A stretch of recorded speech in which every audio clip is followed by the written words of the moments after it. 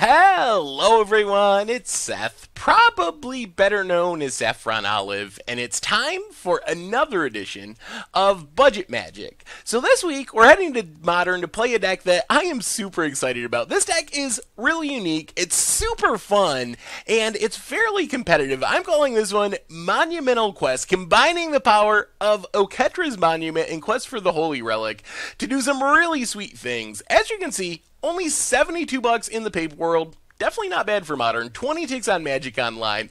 So a pretty great price for a deck that I'm just in love with. It's just a blast to play. A quick reminder before we break down Monumental Quest for Modern. If you enjoy this deck and you enjoy Budget Magic in general, it would be spectacular of you if you could take a quick second, click that subscribe button down at the bottom of your screen. It's a great way to support the channel and the site for free. So let's talk Monumental Quest and kind of the genesis of this deck. The inspiration of this deck was a deck we played on Much Abrew About Nothing a few weeks ago. So if you'll remember, we played a blue-white Monument deck in Modern, and the deck itself kind of mediocre, wasn't really quite there.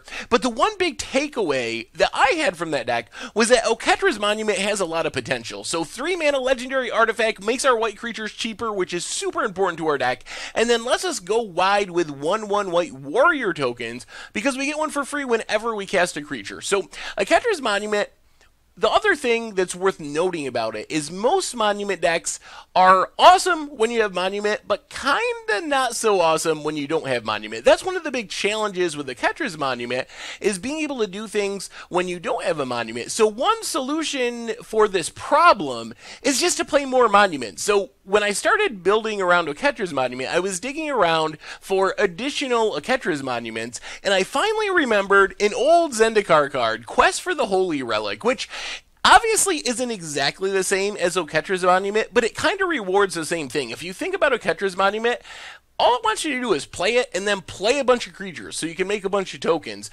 Quest for the Holy Relic is exactly the same. It wants you to play it, play a bunch of creatures, get the 5 quest counters, and you can sacrifice it, tutor up any equipment, and even equip it directly to a creature. So with Oketra's Monument and Quest for the Holy Relic, we have 8 payoffs for playing a bunch of cheap white creatures, which means we're much more likely to have one in our hand to start the game than if we just had Oketra's Monument. They also kind of loosely synergize together. If we play quests and we play Oketra's Monument, it makes our creatures cheaper, easier to play them and trigger quests.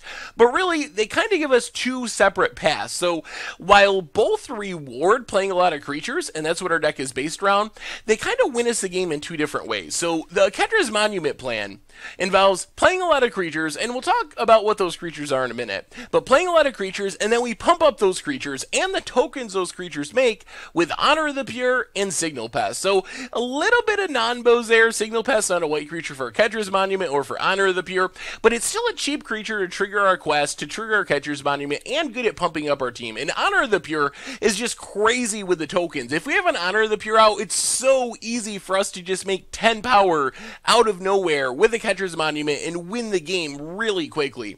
So this is kind of, I'm not even going to say plan A, because it just depends on what of our payoffs we draw. If we have Oketra's Monument, this is going to be our plan most likely. If we have Quest for the Holy Relic, we go another direction. But this is one of our plans, to just play the Monument, go super wide, make the tokens super big, and kill our opponent with a huge swarm of warrior tokens. The Quest for the Holy Relic plan is a bit different. Instead of going wide, it lets us go tall. So we only have a single equipment, 2 copies of Argentum Armor. Thankfully, Argentum Armor is super awesome. Not only does it make our creature huge, +6/+6, but whenever that creature attacks, it vindicates. And it doesn't say non-land permanent, so we can destroy anything.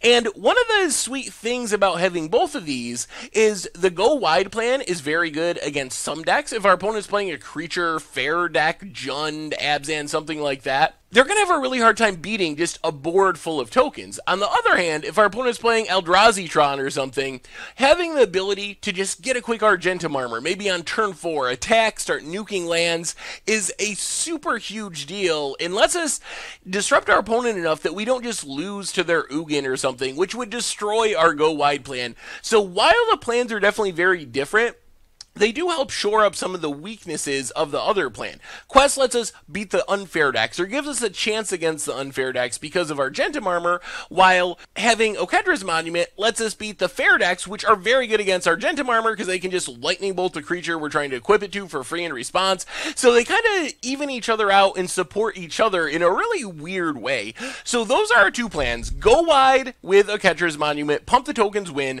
or go tall with Argentum Armor from our Crest of the Holy Relic, blow up our opponent's lands and win. How do we make this happen? And here, the most important card is White Mane Lion. White Mane Lion is super weird because we don't really use it like a creature. We mostly use it as a combo piece. So 2 mana, 2/2, flash, really nice. We can use it on the end of our opponent's turn or play around counters. But when it enters the battlefield, we have to return a creature we control to our hand. So what this usually means is we just have our Oketra's Monument out. Let's say we have 5 mana. We go to the end of our opponent's turn. We just play White Mane Lion 5 times, bouncing it to its own ability, makes us 5 tokens that are 1/1s, or if we have an Honor of the Peer, they're 2/2s, and just lets us close out the game super quick. It's also one of our best ways of triggering our quest for the Holy Relic early. We can just play it, bounce it, play it, bounce it, get those quest counters, and eventually beat down. We can also use it to pick up other creatures, but most of the time with White Mane Lion, we're just using it to bounce itself, make tokens, get quest triggers, and use it as a combo piece like that. Our backup White Mane Lions are Aviary Mechanic and Core Skyfisher. So the difference with these is Aviary Mechanic doesn't allow us to blink itself, so it's mostly good when we're playing it, picking up a Signal Pest, replaying the Signal Pest, something like that, or a Thraben Inspector. We can also use it if we don't have a land drop to pick up the land, but it's another way we can kind of keep triggering our quests, triggering our Oketra's Monument to go wide. And then Core Skyfisher is great, except it says we have to bounce a permanent, and while we often want to bounce a permanent, sometimes we just want to run out a 2-drop on turn 2 and don't want to pick up one of our lands. So that's kind of the downside with Core Skyfisher, is we do have to bounce something whether we like it or not. We can also do some sweet tricks where they bounce each other, so we run out our Aviary Mechanic, then we play Skyfisher, pick up Aviary Mechanic, or block with an Aviary Mechanic and bounce it with our White Mane Lion before combat damage to fizzle some damage and play it again, and just keep looping these creatures in really crazy advantage generating ways to fizzle attacks and to fizzle removal spells, and hopefully if we have a quest out or an Oketra's Monument, also helping us win the game. The other key part of the deck is our card advantage creatures. So we have Thraben Inspector, which just works insanely well with our bounce creatures. So we play Thraben Inspector on turn 1. Turn 2, we can play our Aviary Mechanic, pick up Thraben Inspector. Then on turn 3, we can play Thraben Inspector, play a Core Skyfisher, pick up Thraben Inspector. So we get a whole bunch of clues. So we have this weird, sneaky card advantage that you wouldn't expect from a mono white deck with a ton of 1-drops. So it helps us to dig through our deck, find our important pieces, not just scoop to control decks and Wraths. Skyasar, we can't actually cast it. We have 0 blue mana in our deck, so it just sits in our hand, takes advantage of all the tokens and cheap creatures we play by tapping them to draw more cards, so it kind of becomes a personal Howling Mind with the tokens that we make. We can also do some sweet tricks where we like flash in our White Mane Lion. Even though we have to bounce it back to our hand, we can tap it first to Skyasar if we're really desperate to draw a card, so worth keeping that in mind.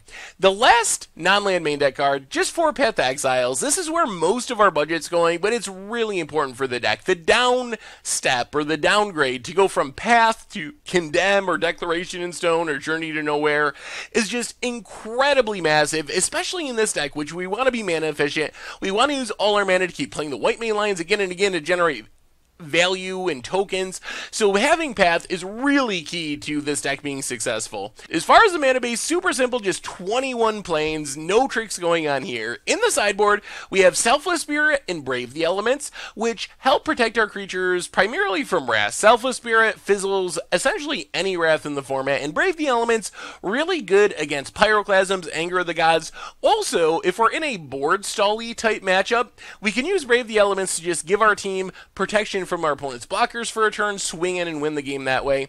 Dusk Dawn is for control matchups, gives us a way we can wrath away some Eldrazi, Thought-Knot Seers, and so forth, so it can be good there, but it's mostly for grindy control matchups where it lets us get back all of our creatures that die to a Supreme Verdict, or just die in combat to lightning bolts and all that kind of stuff. Relic of Progenitus for graveyard decks, Disenchant, just kind of a general artifact and enchantment hate card, not for anything super specific. And then Blessed Alliance can gain us a bit of life, can deal with a Death Shadow or some attacking creature, so it just does a little bit of everything. And that's Monumental Quest for Modern, and that's our Budget Magic deck for this week. So I think this deck is super awesome. I think it is more competitive than it looks on paper. It can actually have some decent success with it, and it just plays in a really unique way. The bouncing all the stuff back to your hand, you're getting this really weird value.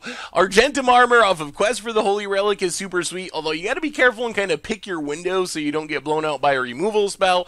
And just going wide with Oketra's Monument, it's really easy to just close out the game on like turn 5 by playing white main line a bunch of times, making a huge board full of tokens, and suddenly we go from pretty much nothing going on. Maybe we have Thraben Inspector on the battlefield along with the Honor of the Pure and an Oketra's Monument. Doesn't seem too scary. And then at the end of our opponent's turn, we suddenly have 12 power, 10 power on the battlefield, and just take over the game out of nowhere at instant speed. So it's really sweet and explosive when we have our Monument or Quest for the Holy Relic, and having both of those means we have them way more often than if we had just one of them. So I think it's super fun. It's super unique. I'm going to stop rambling. Let's get to the video so you can see how it plays. Anyway, thank you very much for watching. I hope you enjoy the gameplay videos, and I will talk to you soon. Thanks for watching the video. If you enjoyed it, take a second and click that like button down below. It's a great way to help support the channel for free.